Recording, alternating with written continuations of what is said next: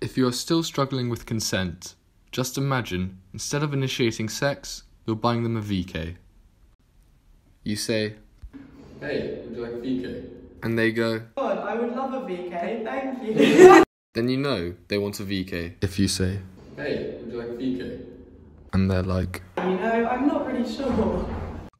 Then you can get them a VK, but be aware, they might not drink it.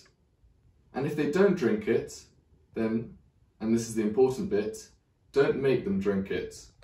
Just because you bought it does not mean you're entitled to watch them drink it. And if they say, No, thank you. then don't get them a VK. At all. Just don't get them a VK. Don't make them drink a VK, don't get annoyed at them for not wanting a VK, they just don't want a VK. and if they're unconscious, don't get them a VK. You should put down the VK, get that unconscious person home, and make sure they're safe. If someone said yes to a VK, started drinking it, and then passed out before they finished, don't keep on pouring it down their throat. Take the VK away and make sure they are safe, because unconscious people don't want VK.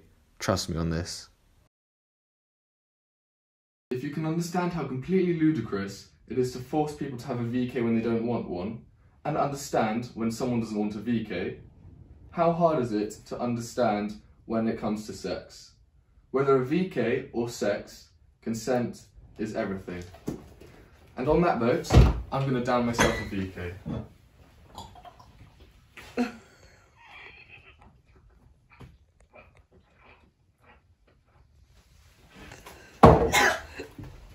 Ah.